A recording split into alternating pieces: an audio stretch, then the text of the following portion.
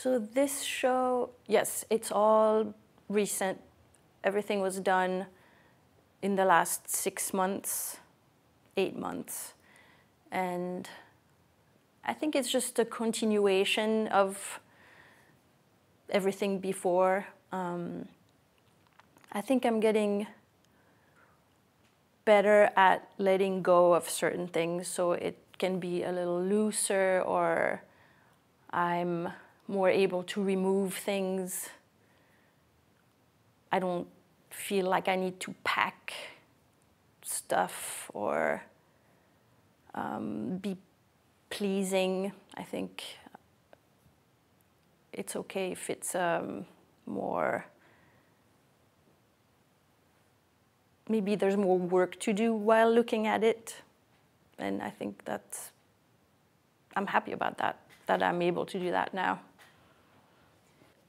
I'm interested in the body, and I'm interested in the body being out of control. That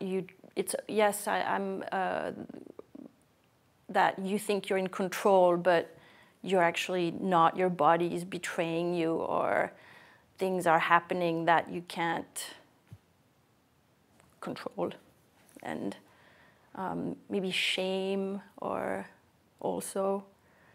So the noses are, to me, represent that, the sort of weight, like a external vision of weight and being out of control, but still trying to be dignified about it.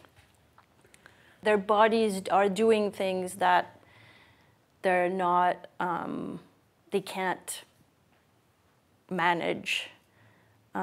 So, and I think you project your feelings, or I project my feelings onto it.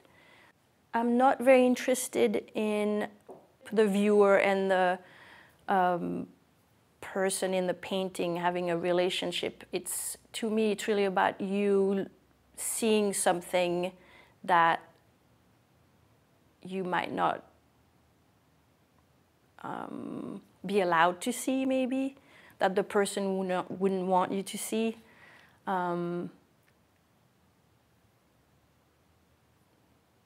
So I think that, yes, that's also why I think I don't put eyes usually, and I hide their faces, so that you are really allowed to look as much as you want without being challenged.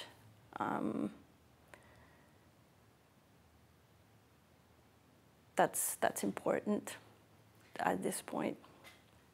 The gender is usually not important, because even if there are a lot of nipples or breasts, it's not about the breasts or the nipple, it's about what it does to the sweater. So it's the sweater that's important, or it's the tension, the action, reaction that's interesting to me. And again, nipples are there because it's your body doing something or being something that it just is, and you try to manage it. But it's not really about being a female. Or I think in this show, the one with the milk, that is really important, that it is a female, and also it's called it's from this old illuminated manuscript about a witch. And again, your body being able to do these things that are sort of magical and also maybe threatening and bizarre. So yes, so she's definitely, but yes, usually the gender is not very important at all. And I don't decide beforehand if it's going to be a man or a woman. And sometimes I'm not sure, actually. I'm just trying to think when I decide what it's going to be. I think if it's about like the painting with the finger, where the person is balancing on a finger, there was no reason to add any other visual. So it could be a woman, but we just don't see. For this show too, I was watching a lot of Hitchcock movies, and the fact that his women are so contained and corseted and encapsulated in all this armor, and they're so cold, and it's the same thing where you're supposed to just sort of look at them and admire them, and their emotions are, maybe you're allowed to be scared and freak out in these movies because everything is so controlled around it, and that interests me, the sort of perfectly executed anxiety and rage.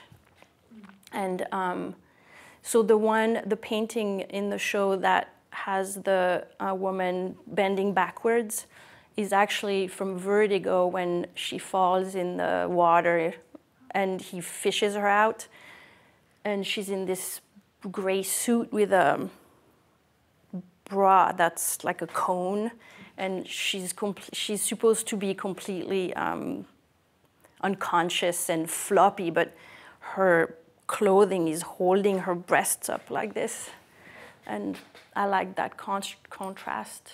And